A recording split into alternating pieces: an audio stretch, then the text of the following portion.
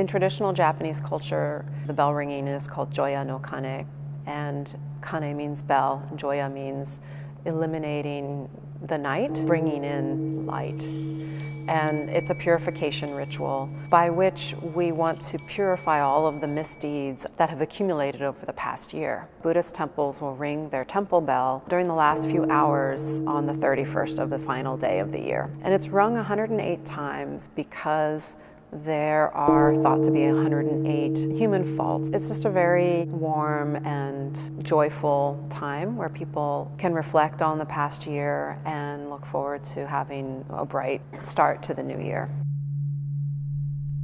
This is probably the only time when we allow people to actually touch the objects in the museum, because of course we can't get the sound without striking the bell. The bell was cast in 1532, which means it's 482 years old. It's still in pretty good condition. We acquired the bell in 1984, and we've been ringing it every year since then. And we strike it at least 108 times for each ceremony, plus a few practice strikes. I encourage people to look closely at the bell and the inscriptions on it.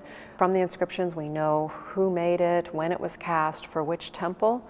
Well, the bell is very resonant, and it doesn't require a very hard hit. What often will happen is people get very excited and they want to kind of whack the bell and make it, a kind of aggressive ring.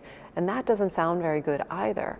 So there is this kind of variety of sound that will come from the bell, like any musical instrument, depending on how it's played. And if you're quiet and concentrate on listening to the sound, it will last a long time and really gets into you.